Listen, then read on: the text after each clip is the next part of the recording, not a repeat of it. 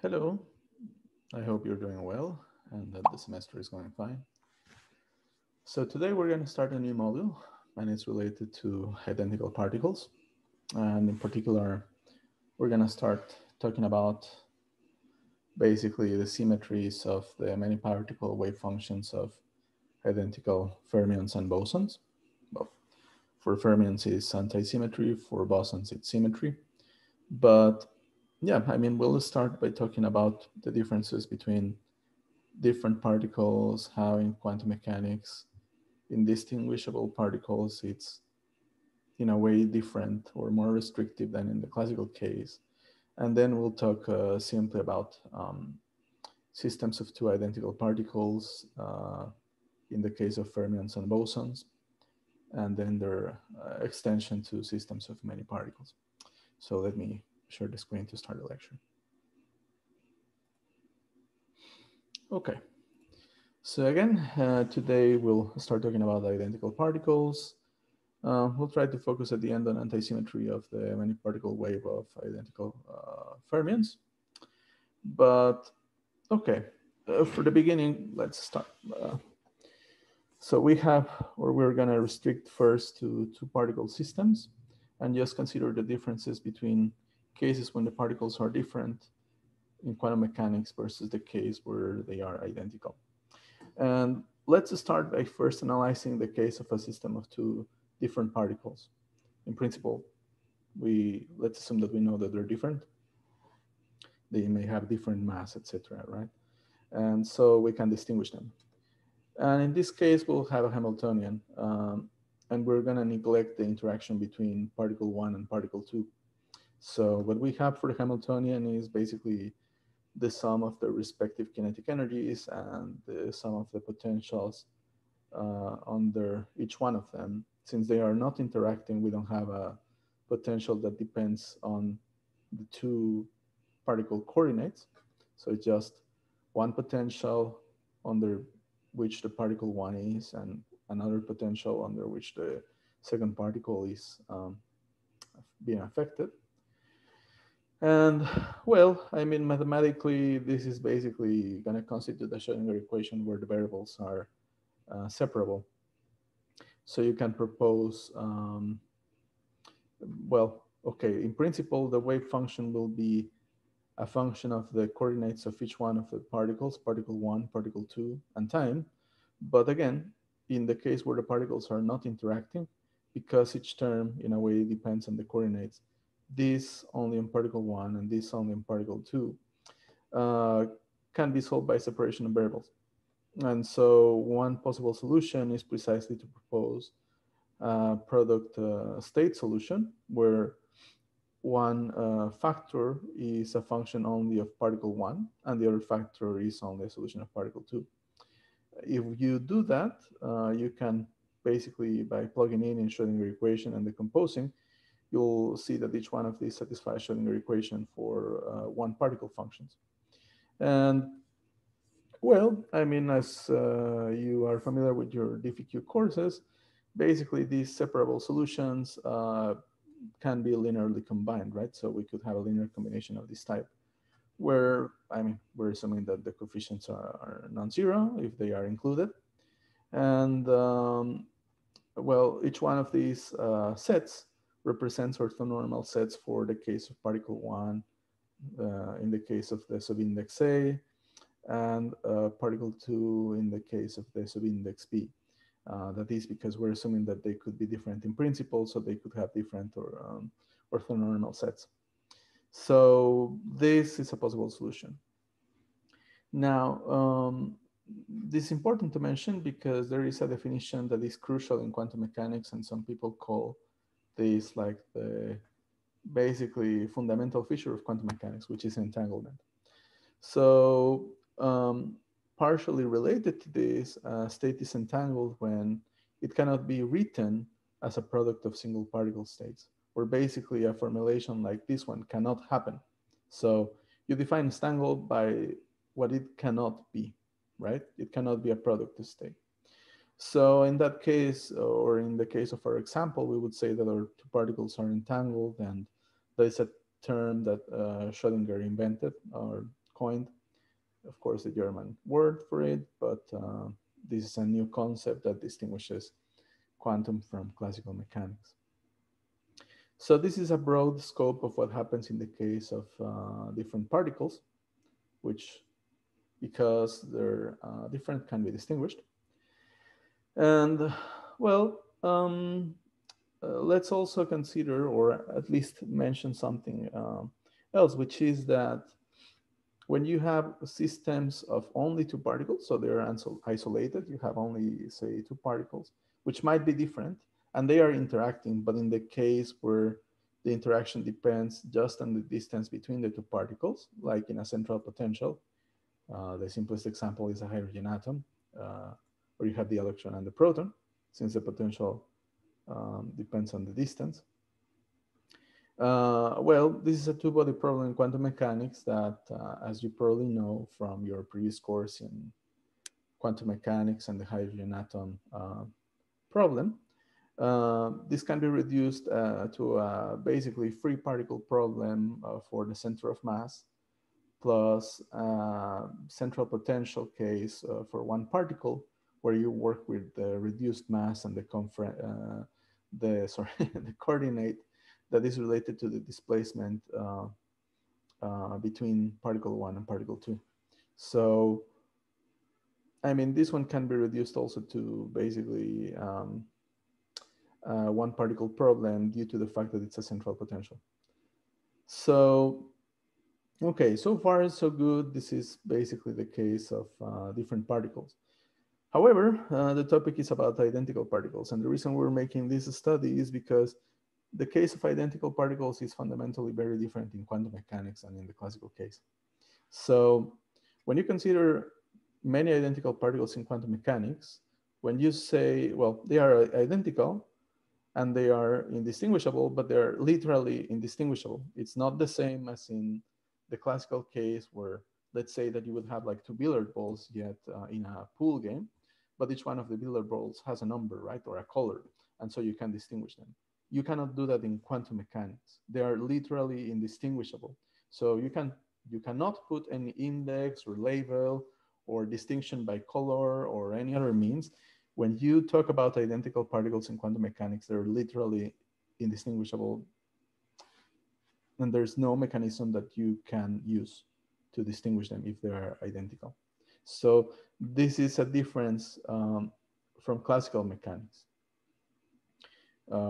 Due to the fact that you can distinguish between identical particles.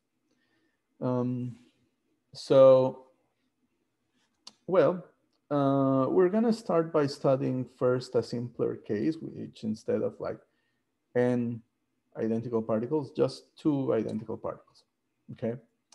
And we're gonna define an operator, which we're gonna call the particle exchange operator, where basically it's gonna act, let's say, on the wave function, right? Describing two identical particles. So for the moment, f is any function like that. And the particle exchange operator is basically gonna exchange particle 1 with particle 2. So if this was a function of x1 and x2, when you apply the particle exchange operator when 1 goes to 2 and 2 goes to 1, you have f of x2 and x1. And let's say that we apply a second time the particle exchange operator. The procedure looks abstract, but you'll see why it's very useful and very elegant. So I'm gonna apply the particle exchange operator twice, right? Which basically, it's like as in a game of ball where you go 1 and 2, 2 and 1, and then 1 again. So you're gonna return again to the same state, right? If you apply it the first time, because I mean, this is applied 2 times, so you can decompose in P of this. So basically the first application has already exchanged particle 1 and particle 2.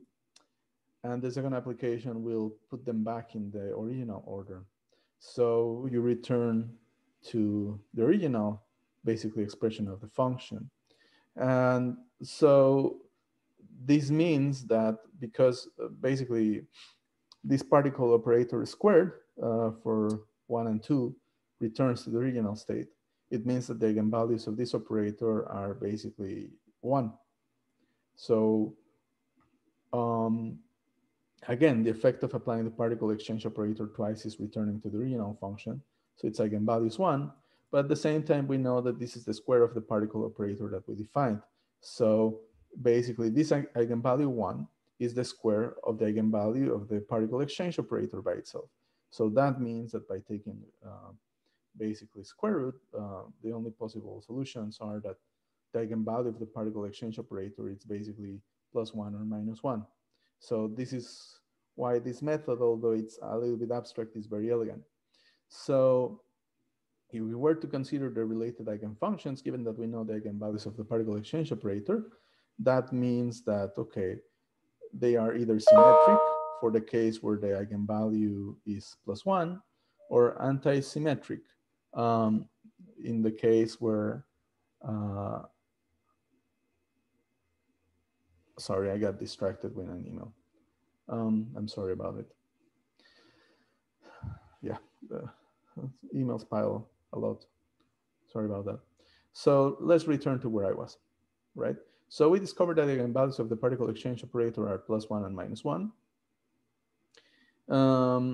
So for the case where the eigenvalue is +1, it would mean that basically for this eigenfunction, the application of the particle exchange operator leaves you with plus the function, so the same. So that's why this case is the symmetric case, right?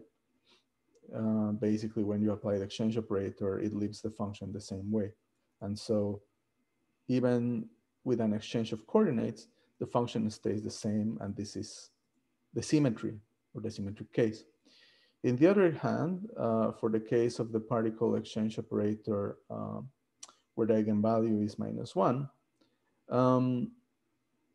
you'll have the basically antisymmetric case where, look, the particle exchange operator is going to exchange the particles, and you end up, because you have the eigenvalue -1, with minus the function.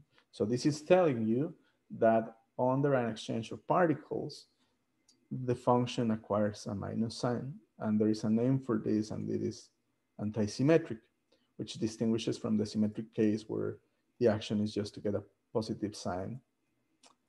So these are basically the two possible types of eigenfunctions of the particle exchange operator. And so I guess this, it's clear, I mean, of which symmetric function you could propose for two particles, at least in theory or abstractly. But what about antisymmetric functions of two particles, right? So how can we propose it?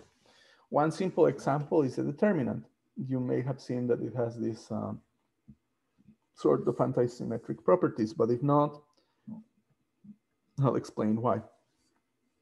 So let's say that we have two identical particles, right? And we want to propose an antisymmetric wave function, which precisely satisfies this. That essentially, when you exchange particle 1 with particle 2, you end up with a minus sign.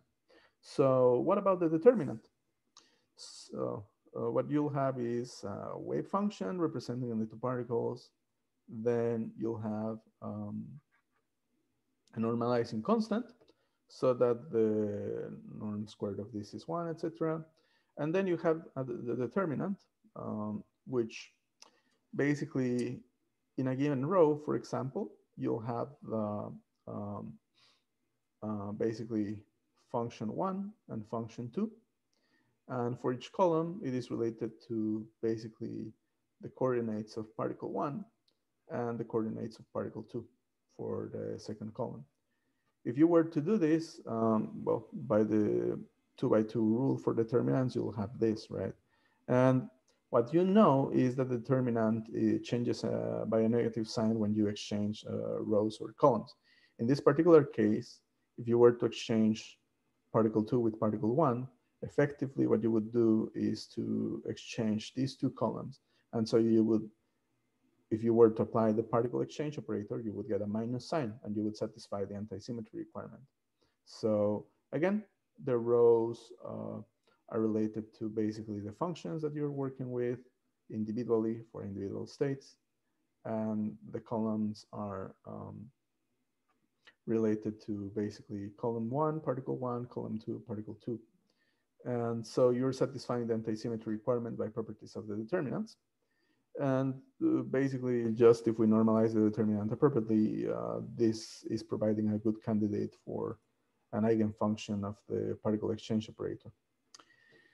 So, well, the symmetric case is simpler because, I mean, look at this form, right? If you basically had a minus, instead of a minus sign, a plus sign, this function is quite symmetric.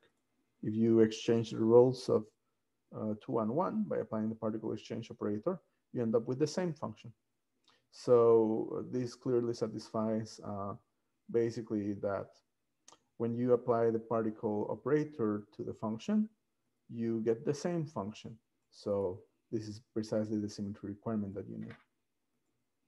Okay, at this point, this has been a little bit mathematical or very abstract in terms of the systems of the particles, but here is where the physics comes and it motivates the kind of math we have studied before. So this is because one of the postulates of non-relativistic quantum mechanics is that there exist only two kinds of identical particles. So they can be either of the types of fermions, where the fermions have antisymmetric wave functions of their exchange of a pair of particles, and they have half integer spin, or the case of bosons, which are basically symmetric wave functions on their exchange of a pair of particles, and their spin is integer. So these are the only two kinds of identical particles that you can have, right? I mean, of course, there are fermions of different kinds and bosons of different kinds. Simply speaking, well, fermions are usually the particle elements, and bosons are the actors of the field. Sometimes where for composite systems where you have basically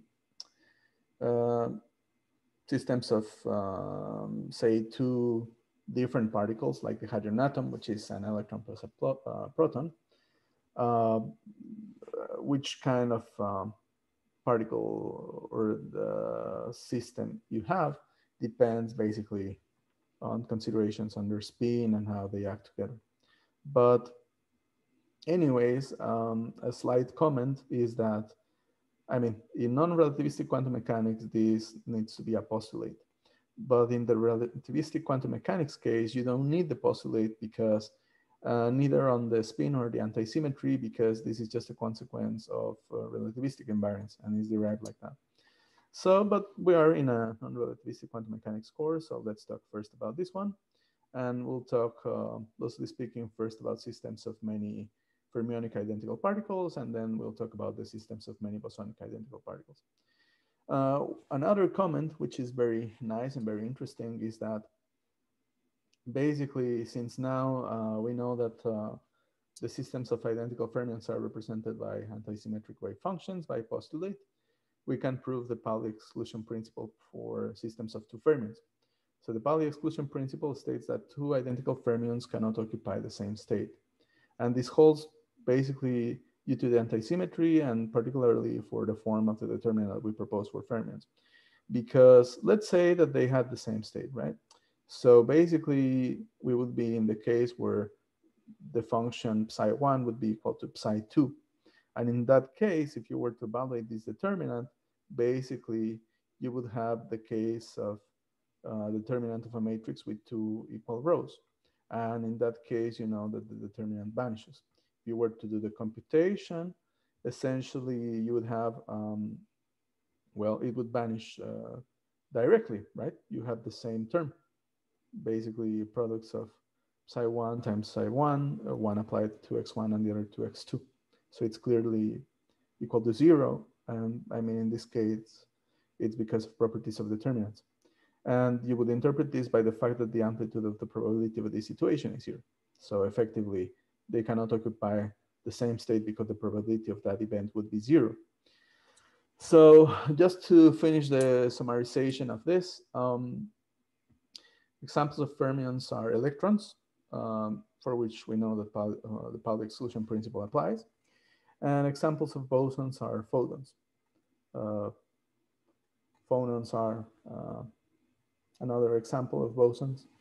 And then again, I wanted to make the comment that the composite particles systems like atoms, which are made of an electron and a proton, for example, in the case of hydrogen, They are fermions and bosons depending on the total spin of the system. So the case of composite particles takes a little bit more time to analyze, but okay. And at this point, we haven't talked about spin. So just keep in mind that for the moment in these considerations, I have not considered spin. We'll consider it later on in one of the next lectures. But basically, the way you consider spin in many cases of utility cannot be applied to all, but in many cases, you do some sort of separation of variables as well. And you'll consider the spin separately. And this would, what we have seen so far is basically the spatial part, or we have neglected the spin up to a point. So it's all, well, useful in many cases. We haven't mentioned it yet, but I'll explain that later. So the approach I'm going to have with this, at least with this first lecture in the module, is that there are many problems of theoretical interest in Griffith's exercises. And so because I would usually personally include them in part of the lecture to be presented, I'll be solving these sets of theoretical problems on the go because they're important for the class and for the understanding. So in this comparison between the different and identical particles cases, there's a problem that I consider important, which is 5.4, and it has two different cases. The first one is that let's assume that for the case of two particles, you know that the functions psi1 and psi2 are orthogonal, and they are both normalized, meaning that you have essentially an orthonormal set. And for the case of identical particles, what is the constant A in our equations above? So basically, you have already found the functions that have anti-symmetry or symmetry up to a constant, and you want to find the normalization constant A. So the solution is the following. And I'm going to do both the fermionic and bosonic case at the same time by considering simply a case of plus minus. Of course, the plus is for bosons, so that the function is symmetric, and the minus is for fermions, so that the function is anti-symmetric. So we just have to find A for these cases. And again, the proof or how to find A is just by normalization. And we have assumed that this set is orthonormal. So in this case, what you have, well, you have that the norm squared of the functions will be 1, right? Okay, so you can pull out the constant, and basically you'll have norm of A squared, and then you'll have the other part, right? So basically plus minus inner product with plus minus this other. What you're going to do is to simply apply a linearity in this component, sesquilinearity in this component, and consider that basically, okay, this case and this case will have a plus sign. When you consider this case with this case, you'll have also a plus sign because this would be plus plus, minus minus equal to plus. And the other case is basically this one with this one with this one, and this one with this one will give you plus minus signs. So at this point, it's just apply brute force for inner product. You pass the norms squared of the other, well, if this constant to the other side, basically because you know that it's not 0. And you just want to develop this term. So you have the plus minus, and plus for this, due to the reasons I mentioned. And you basically, well, you have a system of the particles, which you have to perform then two integrals. And you'll decompose these cases basically by the variable you are integrating. You're kind of applying Fubini's theorem. And so that's why you can split the integral separately by basically separating the variables.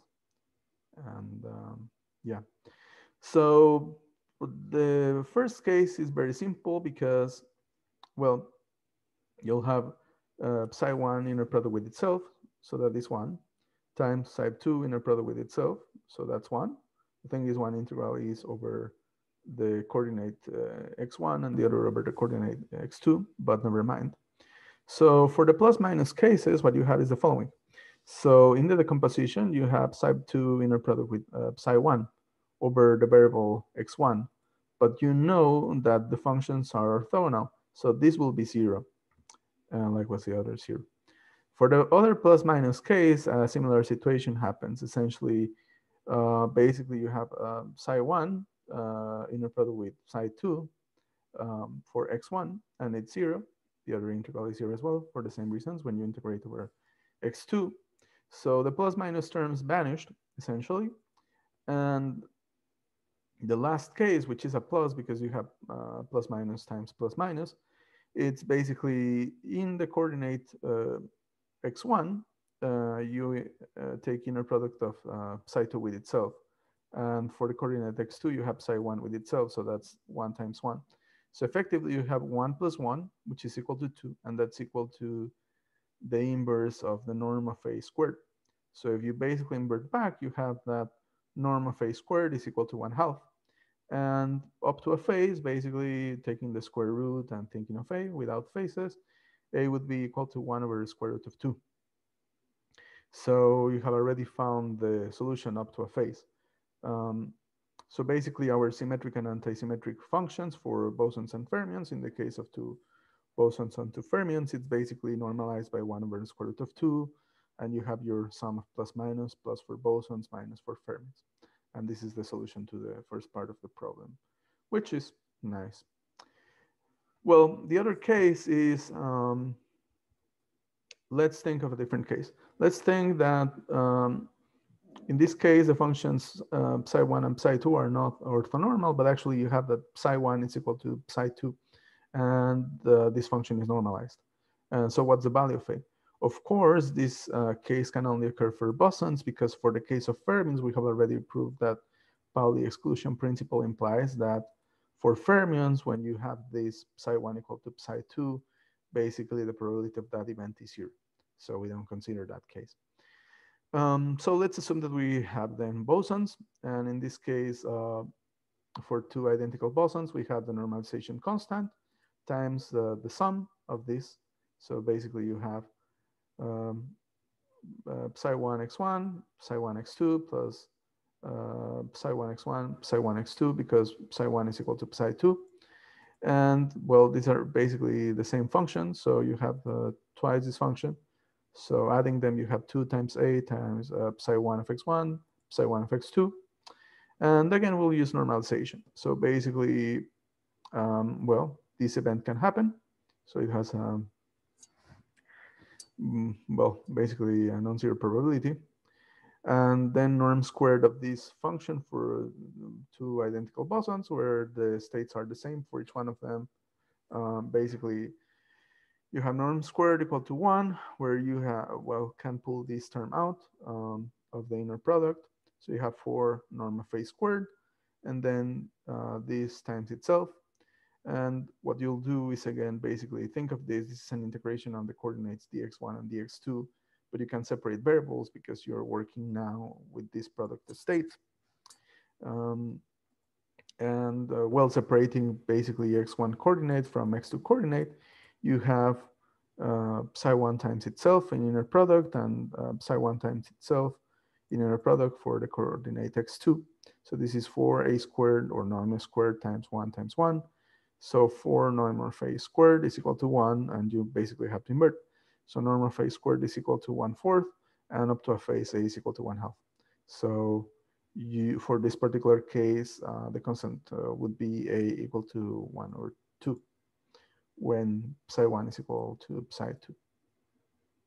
So, okay, so far so good. I have made the introduction. Basically, I have presented the difference, broadly speaking, between different and identical particles, and presented fermions and bosons for systems of two particles where the wave function has to be antisymmetric for fermions and symmetric for bosons.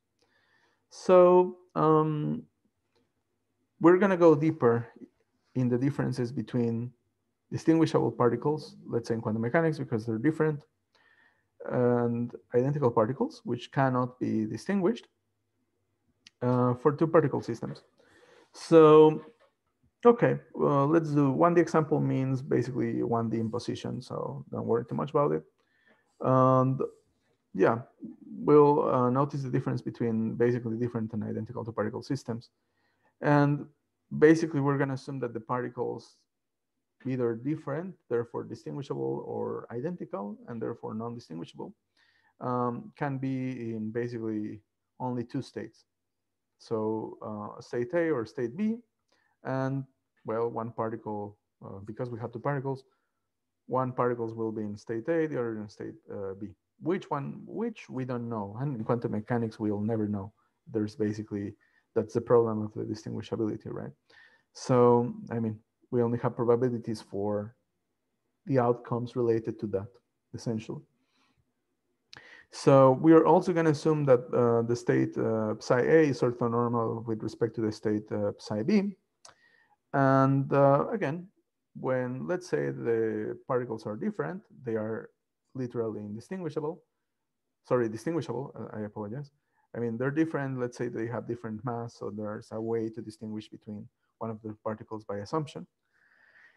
And well, in this case, we're actually allowed to say that, for example, particle one is in the state A. And as we saw at the beginning in the introduction, for different particles, because they're distinguishable, they admit a description in terms of product states to represent the system. So let's say that in this case, where we know like particle one is in state A, the system would admit a product state form of psi A x1, psi B x2, right? So if particle one is known to be on state A, then particle two has to be in state B. Let's assume that they are distinguishable because they can be different. So let's go now to the different cases of identical particles, right? If they're bosons, they have a symmetric state function of this form with the plus and the square root of 2 normalizing. And for fermions, the wave function is antisymmetric. And well, you have a minus sign, also normalized by square root of 2. Now, we're trying to basically get to the essentials of the difference. And we're going to do so by considering the difference in expectation of the squared distance between these two particles. So what we're going to do is we're going to evaluate the expectation average of the following observable: the square of the difference between x1 and x2. And okay, we're in a 1D problem. This is actually very simple. And if we simply expand by squares, this is basically x1 squared expectation average plus expectation of x2 squared minus double the expectation of the product of x1 and x2. And okay, so let's do the computation of these expectation values for the different cases. Let me take first a couple one.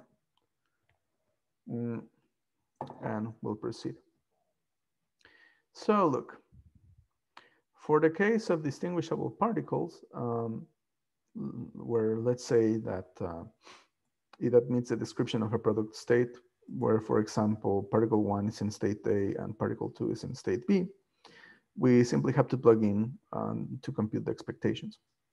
So the expected value of x1 squared under this wave function, basically you plug in this form, and well, notice that this operator, it's just related to coordinates of particle one. So you can separate the integral by Fubini's theorem and basically just perform the integration of x1 related to x1 coordinates, where you have the expectation just over state A, because particle one by assumption was in state A. And this other that considers the coordinates x2, it's basically inner product of psi b with itself. So this is 1, and this is simply the expectation of x squared under a state A. Because at the end of the day, well, this has been reduced to an individual particle case. The particle coordinate is acting as a dummy index. So, I mean, it doesn't matter if you did the computation for over coordinate x1. At the end of the day, what matters, since this has been reduced to the case of an individual particle, is that this is the integral of x squared under an individual state psi a. And so this is remarked as the expectation of x squared for an individual particle case, where the index a is, or the subscript, it's indicate that this expectation is computed over the individual state psi a. Likewise, for the same reasons, if you were to do the expectation of x2 squared, you start here, you notice that this is only related to coordinate x2. You'll decompose by Fubini's theorem This is inner product of psi A with itself for x1. So this is 1. And then you have psi B of x2, inner product with x squared of psi B of x2. So this is only an integration over the x2 coordinate. And this is basically the computation of, or the expectation of x squared of an individual particle that it's in a state of psi B. The dummy index doesn't matter too much because you're performing integration. And the subscript is indicating that this is for state B. The expectation is computed over the state psi B. So last but not least, you need the expectation of x1 times x2. So you have this, and in this case, actually, you can also do separation of variables, but well, basically over coordinates x1, you'll have the expectation of x1 under state psi A, and for x2, you have the expectation of this observable under state psi B. So this is what this is representing, right? I mean, in a way, the coordinate for particle 1 and coordinate of particle 2 disappear because you are using them as dummy integration indexes or integration variables. You just have to distinguish that one of them was for state A and the other for state B. So when you compute the observable of interest, which is the expectation of the square of the distance between x1 and x2, you plug in your results and you have expectation of x squared under individual state A plus expectation of x squared on the individual state B minus 2 times x under state A, expectation of x under state B. And well, I mean, there is also some, I don't want to abuse the word symmetry, but basically we had instead of psi equal to psi ax1, psi bx2, the situation where basically particle 1 would be known to be in state B and particle 2, therefore in state A, you would have the same result. Basically because you would exchange A with B in this account and you'll have the same.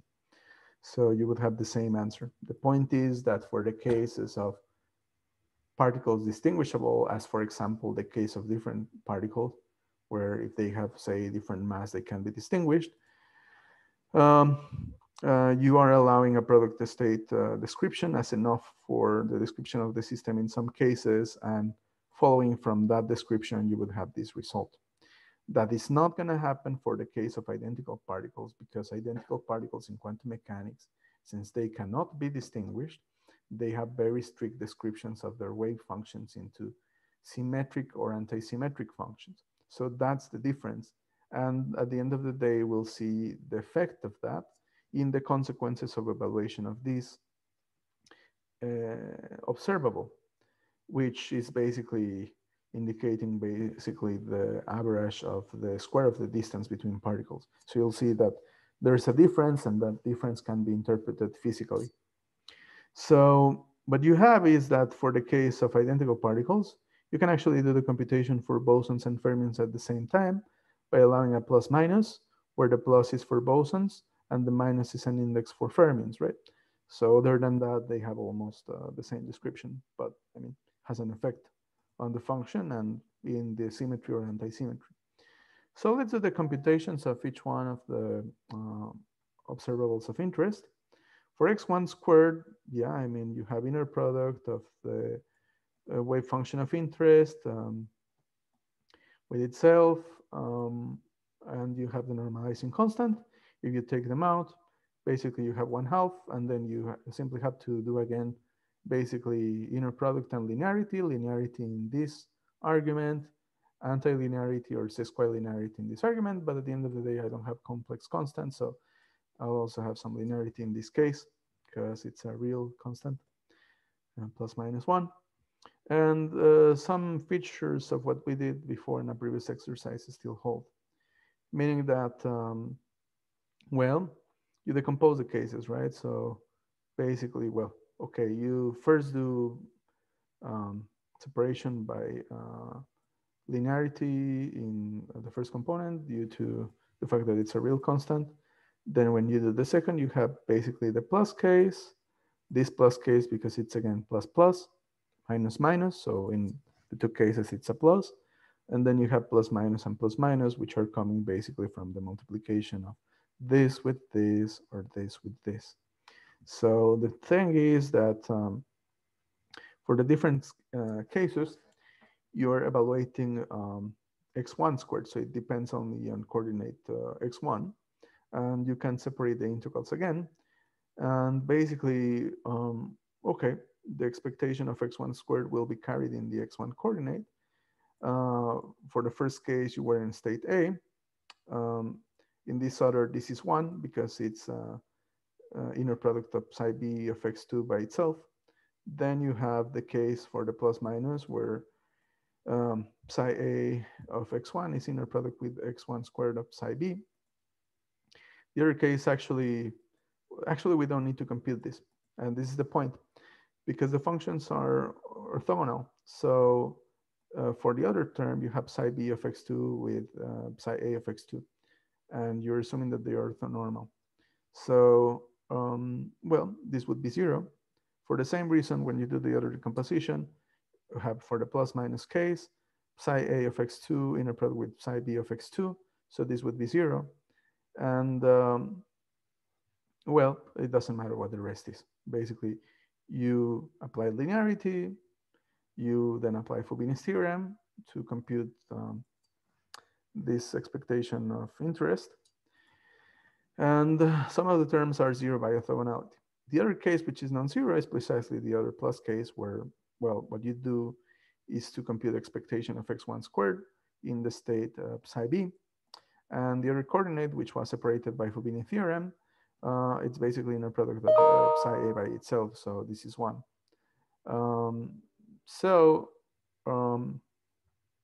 Well, the plus minus cases are again 0.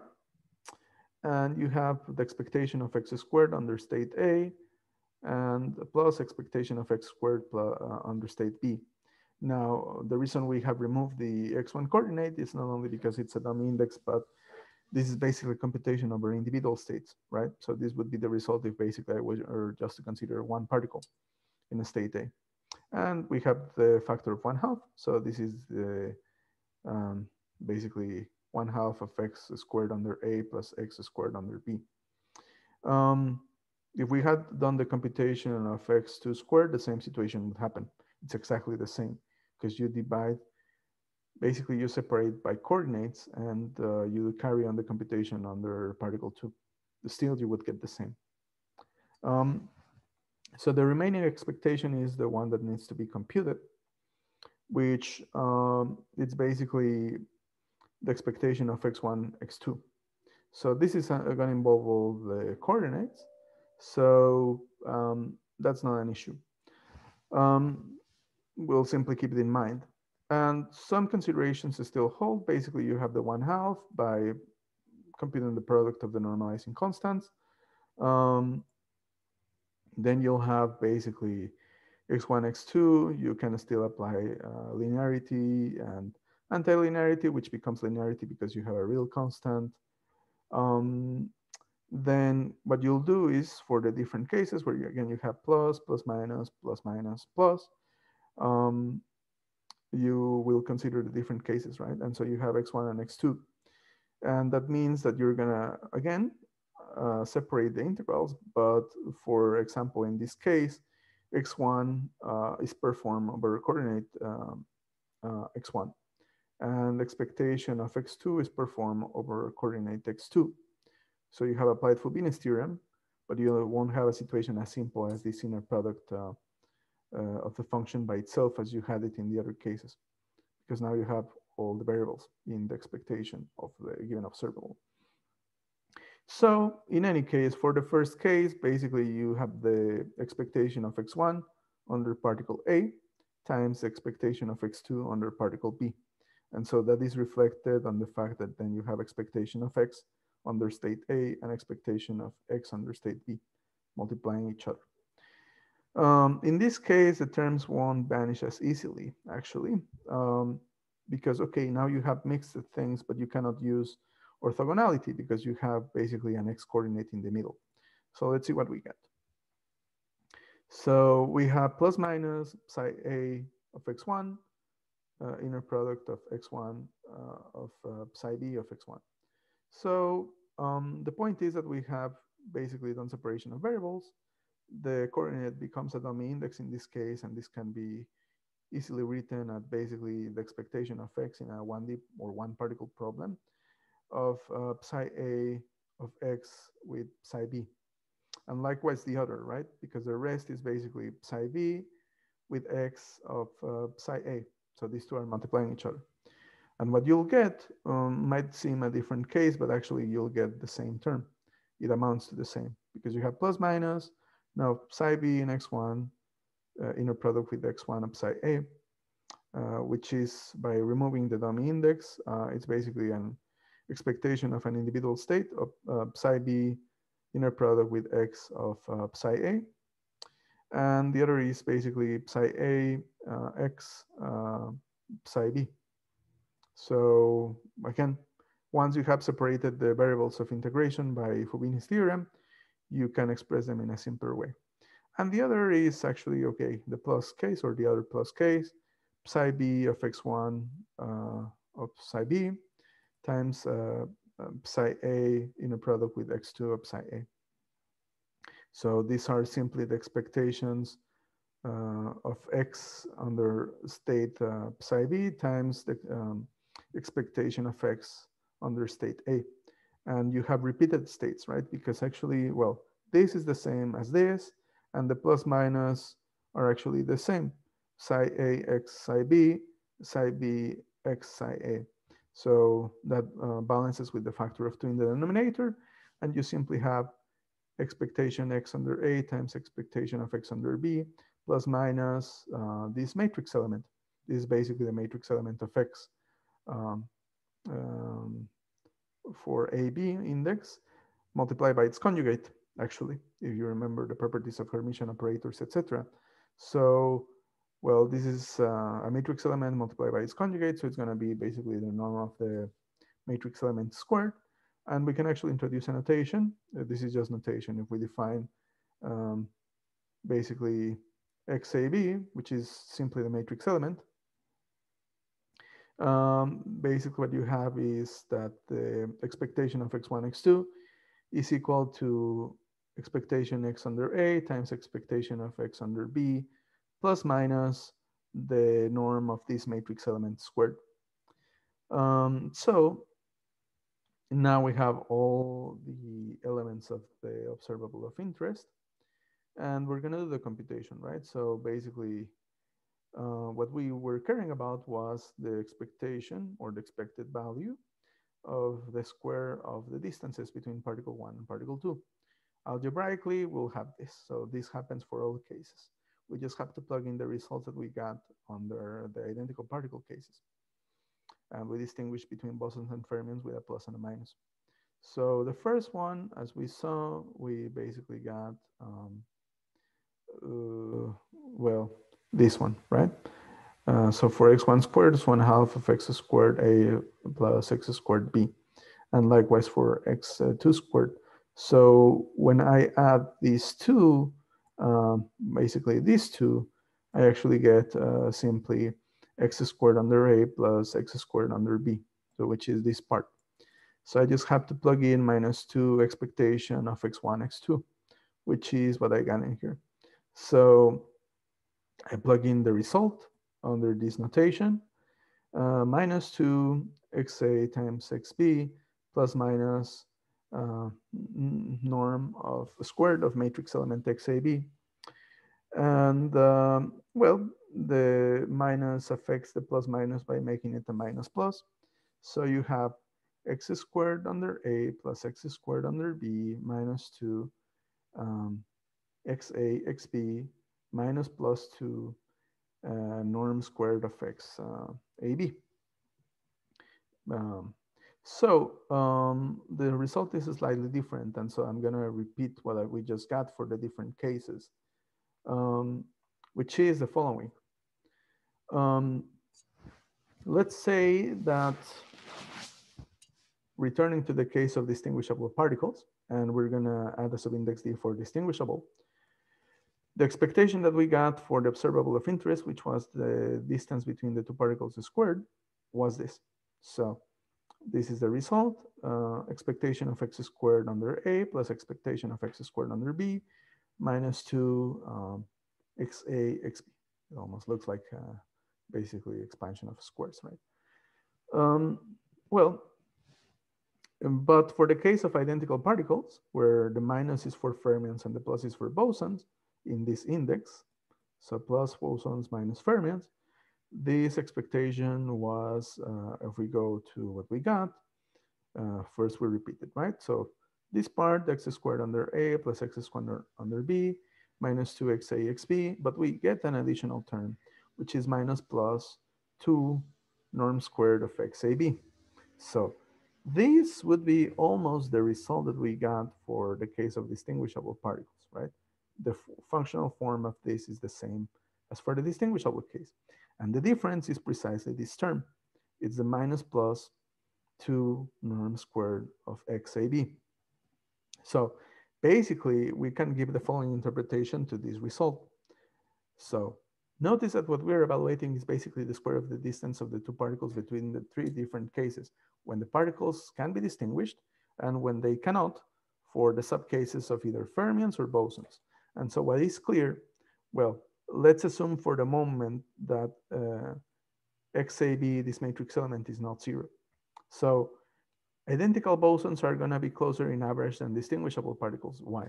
Because the boson case, which is a plus, has a minus in here, and this is a non-negative term.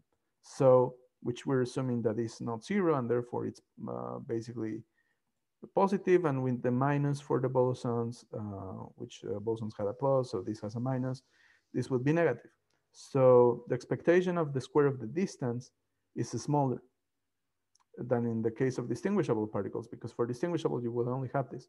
So for the case of bosons, kind of like in average, their distance is reduced. So they're closer on average for this case of two bosons. And on the other hand, for fermions, on average, meaning when we compute this expectation, when we have a minus sign, that becomes a plus in here. And so the distance for two fermions is actually on average greater than for the case of distinguishable particles, and also by basically, obviously, for the case of bosons, right? So for fermions, actually, you have a plus. So the expectation, or in average, the square of the distance is greater for the case of fermions. So the fermions are on average farther away than the case of distinguishable particles. So this is the intuition. This is a very remarkable result, because we're getting this just as a geometric effect of the different cases of distinguishable and identical particles based on the form of their wave functions, and symmetry or anti-symmetry requirements for fermions or bosons. But most importantly, well, there's a slight second interpretation of the fermionic case, which is that in a way, Pauli exclusion principle is not letting you to have them in the same state. So that's kind of like what it's undergoing when they're being separated to each other. But this explanation suffices. Basically, the result is that on average, bosons are closer than distinguishable particles, and fermions are farther away than distinguishable particles.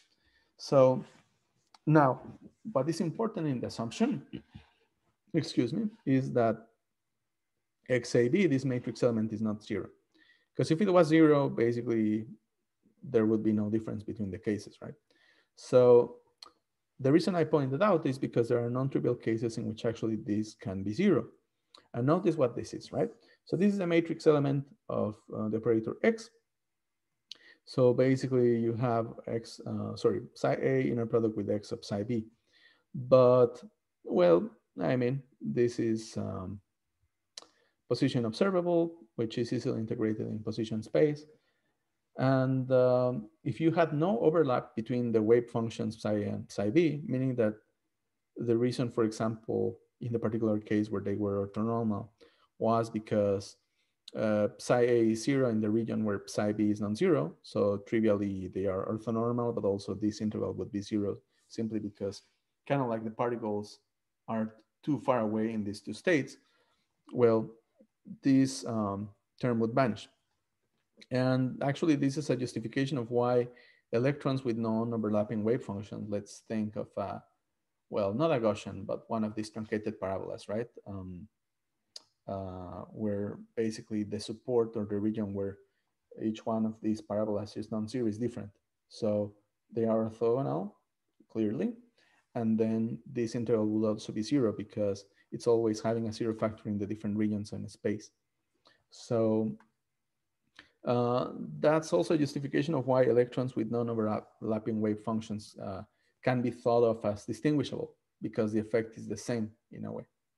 But, well, there's also non-trivial cases where this matrix element is non-zero. And they are important, or these are important cases because there is an effect precisely due to the either symmetry for bosons or anti-symmetry for fermions on the average distance between the two particles of the system. So, which is what I just said. Bosons are closer, fermions are farther away than distinguishable particles. So this is not a force because, I mean, think about it. I mean, at this point, we have not made any assumption about an interaction potential of any kind. This is just, in a way, a geometric consequence of the symmetrization or the symmetry or anti-symmetry of the wave functions for bosons and fermions. There is, on average, this attraction effect between bosons and a repulsion effect between fermions. And so these effects are quantum, if you think about it, simply because they are derived from the symmetry or anti-symmetry requirements for identical particles in quantum mechanics. And they are described in the literature as exchange forces for simplicity or for intuition, although everybody knows that it's not a force, properly speaking, but it's just a geometric effect. Again, please hold on with me regarding spin. I have ignored it, but later on I'll make some considerations piling up on what I have presented. So, yeah, I mean, the last part is basically to present a problem of theoretical interest to the course, which is the following problem from Griffiths. I mean, I would have included as part of the theoretical content on the lecture, but we know that Griffiths has a different style, etc. So the problem is the following. And well, I also want to help you by basically doing essential problems in Griffiths so that you see what's the mechanism to solve them and have practice. If you notice, I have tried to include more problems with both theoretical and practical interest in the lecture to get you used with the hands-on approach and to get you started and help you. So let's say we had the three particles, one in a state psi A, the other in a state psi B, and the other in a state psi C. We're going to assume again that, so now we have a system of three particles, not of two particles. And we're going to assume that these are orthonormal, these state functions. And the goal of the problem is to construct a three-particle state function representing, in case one, distinguishable particles, let's say because they're different maybe. In case two, identical bosons. And case three, identical fermions. I'm still reading the statement of the problem. The solution is below. But it's also indicated that to keep in mind that the case two of bosons must be completely symmetric under exchange of any pair of particles. And three, the fermions must have basically a wave function that must be completely antisymmetric in the same sense. There's also a comment indicated that basically it's a hint of the problem that there's a cute trick for constructing completely antisymmetric wave functions, which is the so-called later determinant, which is simply a normalized determinant for wave functions of different particles. And the first row would be, so this is a good hint, and actually they're giving you half of the problem already. The first row is psi A of x1, psi B of x1, psi C of x1. So the first row is basically having the different states, but for the same particle. The second row is related to the second particle, considering all different states and etc. and so on. And this device works for any number of particles indeed. In fact, that's where I intend to end this lecture, to consider the many particle wave function for identical fermions. And another footnote, which is not directly observed in the textbook until you click on that, It's basically the following, and I include it because it's very useful. That to construct a completely symmetric configuration, you can use the permanent, which is basically a permanent is almost like a determinant, but you don't include minus sign. So where you have a minus in a determinant, you include a plus. So, okay, the solution for a three identical particle case has been already sketched by Griffiths with the hint. One is actually pretty easy. Distinguishable particles, it's an easier case because we know that they can be represented by product states. So maybe they're distinguishable because they're different, but the crucial aspect is that when particles are distinguishable in quantum mechanics, in that situation, you can actually say, because you can say, well, particle one is in this state and particle two is in this other state, they allow description of the form of, it's not the only description because you can change A, B, and C, but basically particle one in state A, particle two in state B, particle three in state C, and so on. This is possible. Or the other, right? Maybe particle one state B, blah, blah, blah, all that stuff. But the important thing is that for distinguishable particles, a product state might be enough for the description, might be. The difference with identical particles in quantum mechanics is that a product state is not enough, and you must satisfy symmetry considerations, and you cannot have this as a good candidate of the wave function for identical particles. So that's where you need to introduce symmetry considerations. So remembering the hints, I'm gonna do actually case three first because it's the most direct given the hints. So let me present first the case of identical fermions. So I'm gonna use the comment of Griffiths, right? And so they told us that we can use a determinant to basically satisfy anti-symmetry requirements. And I'm gonna remember how determinant is defined in two different ways for 3x3 matrices. One of them is basically evaluating it in terms of 2x2 matrices. So, which all these formulations are equivalent. So we're gonna propose the so-called Slater determinant. The Slater determinant means that basically you apply to state functions and you have a normalization constant that I'll explain at the end. For the moment, just forget this constant. I'll just comment on it at the end. But okay, I'm gonna use exactly the same hint that was given, right? First row is psi A x1, psi B x1, psi C x1, exactly. So first row is different states for basically particle one. Second row is related to particles two in different states. And third row is particle three in the different states. So I'm gonna make a couple comments. The actually original definition of the determinant, you may have not seen it, or maybe you did, but it's basically a sum over permutations, where you have a sum of a permutation, where for each permutation, you take the products. So the permutation is basically over the indexes, where you basically change 1, 2, and 3. It's basically bijective mapping between the indexes 1 to 3 onto themselves.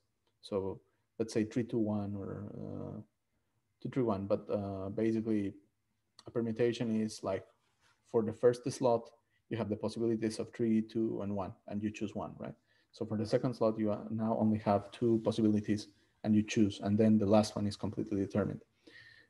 Never mind. The point is that you have the sum over permutations over the indexes. Then you have the product of psi I evaluated in the coordinate, particle coordinate ji, where ji is precisely defined by the permutation. So, and then later on what you have is the sign of a permutation, which is basically what is explaining the plus and minuses appearing in the determinants. But when you basically, for example, instead of having this, you had psi b x1, psi, no, sorry, I want something like this. Basically, when you exchange like two elements, you get a minus sign, etc. But anyway, this is a very theoretical definition of the determinant. Properly speaking, is the original one, and you can have equivalent representations. In fact, when you have 3x3 matrices, precisely the equivalent representation is expanding by rows or columns of determinant. And if you were to actually do it by rows over a given column, let's say that I will start with this term, right? So this would be plus minus plus, so a plus sign, psi c, and the determinant of the minor, which is what I have here. Psi c of x1, and then this times this minus this times this, which is including this element. Then you have a minus of psi c of x2 of the determinant of the minor, which is what you have, psi x1, psi bx3, minus psi x3, psi bx1. And then you have a plus of psi cx3, the determinant of the minor, which is psi x1, psi bx2, minus psi x2, psi bx1. So this sign of the permutation is precisely this stuff that is popping up. If you were to fully expand, essentially, like computing this times this minus this, and this times this minus this, then you have minus and then plus for this, and then this times this minus this. You would see that the plus and minuses are precisely related to the sign of the permutation, because in all cases you have basically C, A, B, 1, 2, 3, or some permutations. So this is following precisely this definition of the determinant. And the square root of 6, which is basically 3 factorial, it's to normalize by permutations. So anyways, just to concretely express this, the sign of this, which can be either plus minus minus 1, is the sign of the permutation, which is defined by the permutation itself. Again, this is an alternate, very technical or theoretical definition of the determinant, which is actually pretty useful for high dimensions, unless you want to do the expansions in terms of minors, but that might be a little bit of a pain in the ass. So, I mean, given the properties of determinants, basically that, look, this row is related to particle 1, this row is related to particle 2. So what we want is a function that basically is antisymmetric on their exchange of particles, meaning that if we were to exchange, for example, this row with this row, we would get a minus sign. And that's actually guaranteed by the properties of determinant, which is precisely the reason we have proposed as antisymmetric wave function this Slater determinant. So because the determinants take a minus sign of their exchange of 2 rows or 2 columns, we are satisfying the antisymmetry. So this is a pretty good candidate, and that's why we propose Slater determinants for the cases of 2 particles, 3 particles, and particles that are fermions, which are identical and must satisfy antisymmetry. So,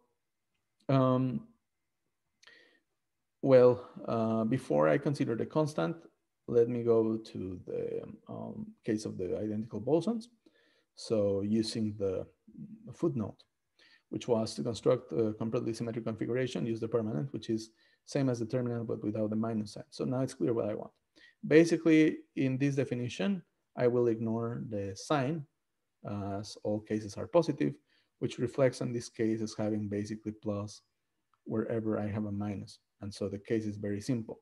So now it admits the definition, very formal, of the permanent, where I have, again, well, normalizing constant, sums over permutations, where again I have sums over products. Basically, psi is, let's say, in state 1, 2, 3, etc. And R is acquiring basically the coordinates of the particle under the permutation. So I went to state Ji, etc. But I don't have a minus sign. Or for the case of 3 by 3 matrices, this is actually a simpler description, because basically I have to consider all different cases, right? So I don't have any minus, I only have plus for the boson case, psi c x3, psi x1, psi bx2. And basically, if you think about it, what it's considering in this other term, so we know that basically, we're evaluating all possible cases precisely because we cannot know. We can only estimate with a given probability. If particle 3 were to be observed in the measurement in state C, there are 2 options. That particle 2 is in state B and particle 1 is in state A, or the particle 1 is in state B and particle 2 is in state A. That is what is being presented in these cases. And likewise, in a way, in the fermionic case, the difference is that for bosons you have plus. But now it's clear how these permutations are considering all possible cases, or also for the case of bosons. So at this point, I mean, it's clear by triviality that basically this is a symmetric function.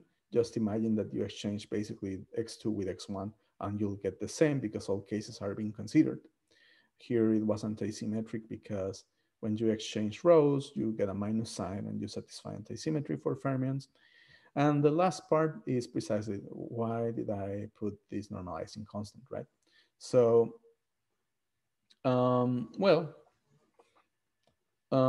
this is the thing. What you're considering precisely is the permutations, right, of different cases. I mean, particle, okay, particle, let's say one can be in one of the three states. Once you think or you measure, for example, that it's in a state, you still have two options for particle two to either be in one of the other two states. But once you define these two, then particle three is completely defined in its state. So that's basically a permutation problem. And if you think about it, when you compute, this is following from normalization, but if you compute inner product of this psi or this psi with itself, what is going to happen, just in a way as we did for the two particle cases, is that you'll analyze basically all possible permutations. And well, if you were to compute the norm squared of this constant would be squared and you would have basically 1/3 factorial. And if you remember, basically 3 factorial, it's basically 3 times 2 times 1. So it's basically analyzing the possible permutation cases where in the first slot for, let's say, particle 1, you have 3 possible states: state A, state B, state C. So then once you have defined that, because the order is important in this case, then you have basically the other options, right? Then particle 2 can be either, let's say that we pick the state C in particle 1. So particle 2 can either be state A or state B. So that is 3 times 2. And then particle C is defined. That's precisely what is happening with the factorial. 3 factorial, 3 times 2. So it's analyzing all possible permutation cases. And so it's, again, square root of 3 factorial. It's simply a normalization constant for the 3 particle function. So, and also it's following from orthonormality. If you remember the case of 2 particles, we used orthonormality with the vanishing of the plus minus terms by inner product. So again, this constant, 1/square root of 3 factorial, it's basically satisfying the role of normalizing the probability when squared up by how many different permutation cases you'll have of particle blah, blah, blah, and state blah, blah, blah. So one last consideration is, yeah. So, okay, I did this example for a purpose. So I already solved the case of distinguishable particles that they admit at least a product state, identical fermions and identical bosons, considering all the hints. And the reason I chose this problem is not only because it's partly of theoretical interest, but also because it makes much simpler to think what would be the extension of a system of n identical particles for either fermions or bosons. And so this is where I'm going to end the lecture today. I'll comment more on this next time, but well, look, for basically anti-symmetry of the many particle wave function of identical fermions, you have the following. So let's think that you have a system of n fermionic identical particles, right? And again, the wave function must be anti-symmetric under particles change of 2 fermions in this case. So again, we'll need to have a normalized determinant.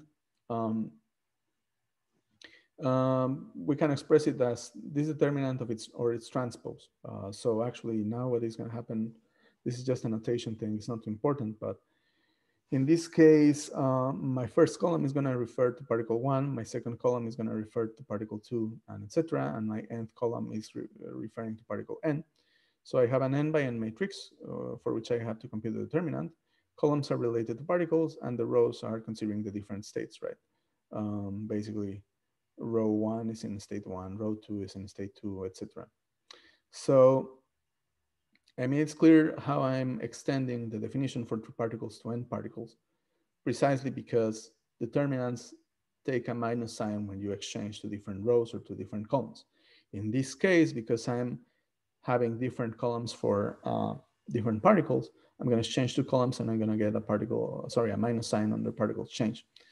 I'm going to write formally the definition of the determinant instead of I'm not going to do the expansion because it would take a lot of time and it would be very cumbersome.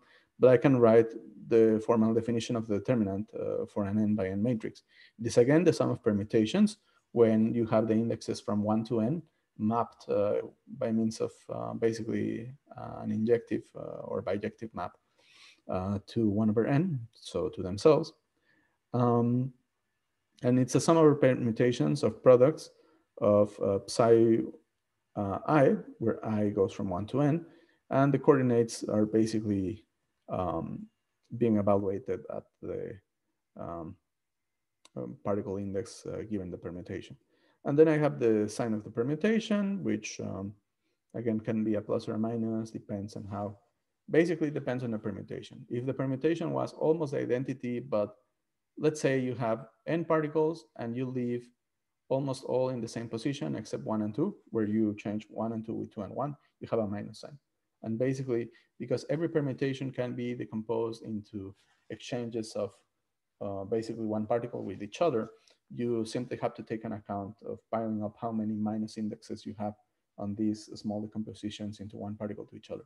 So this is very abstract. I mean, this is actually part of a linear algebra course, and a definition of determinants, a little bit more theoretical than necessary at this point. But at least I want to define it because I will need this definition for the case of bosons, excluding this minus. But never mind. So again, the matrix elements are psi I of Rj in this expression. So this is the matrix where I is representing basically orthonormal functions for individual particles, and J is representing a particle index for Rj j equal 1 to n. So this is just the same, right? I mean, columns, different columns in this case are different particles, rows are states. And yeah, in this formal definition, the sign of the permutation can be either plus 1 or minus 1, defined by the form of the permutation by itself. Again, this is a very general theoretical definition of the determinant. And yeah, it's formally equivalent to the row expansion calculation of matrices of higher dimension. So, I mean, in fact, this order is derived from the original definition, but they are formally equivalent. And yeah, the reason we choose the determinant is because the determinant changes sign under a row or column exchange. So it's a pretty good candidate for basically particle change, so to satisfy the anti-symmetry requirement for basically fermions or a wave function of many fermions. Yeah, I'm gonna put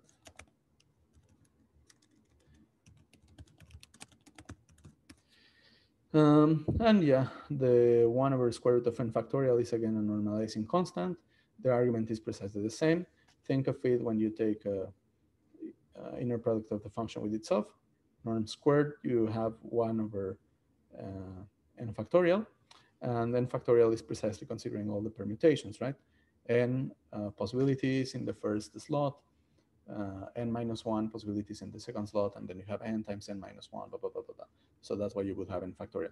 So this is normalizing by all cases. Again, we have assumed that these functions are orthonormal, so many of the plus minus cases will vanish, as it happened in the 2 by 2 case.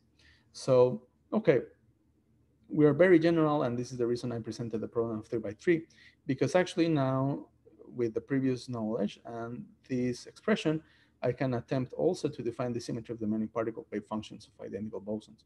So now for the case of bosons, I have identical particles, which must have a symmetric wave function.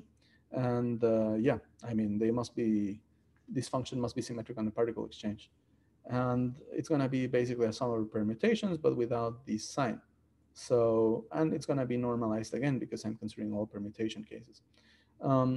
It almost is going to look like a determinant, except that it doesn't have negative signs. So what I'm going to do is precisely use this definition of determinant, but taking out the minus sign to get everything very symmetric, right?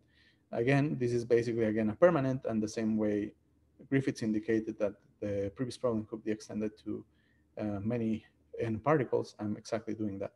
So I'm using the permanent for n particles, and basically this is normalized by permutations accounts, and this is the sum over permutations of the products from 1 to n of psi I of RJI, where Ji is basically the mapping of I to another index in the permutation.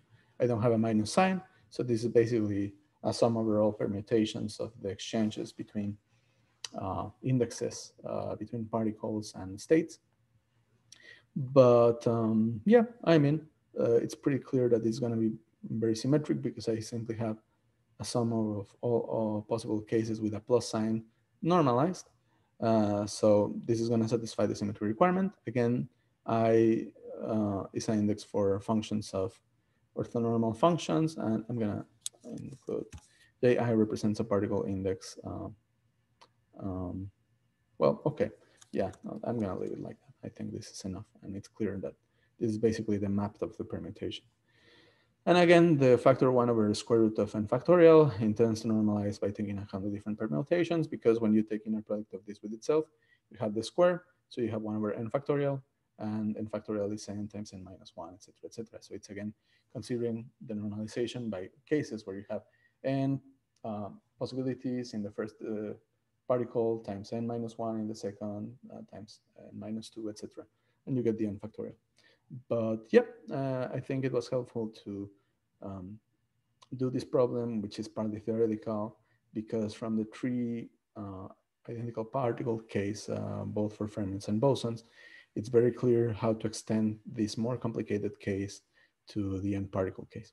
So we have touched into the symmetry of the many particle wave functions of identical fermions and bosons.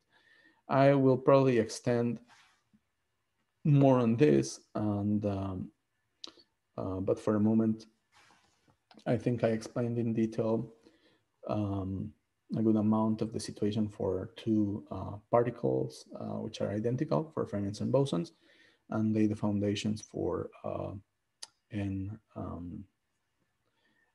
basically many particle fermionic or bosonic systems.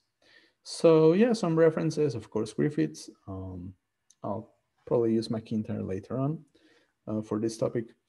My own set of lecture notes when I took quantum mechanics, and also a linear algebra textbook that explains the abstract definition of the determinant for n by n matrices in more detail. So hopefully you like the lecture. Please study the material. Good luck with the homework on the weekend, and see you very soon.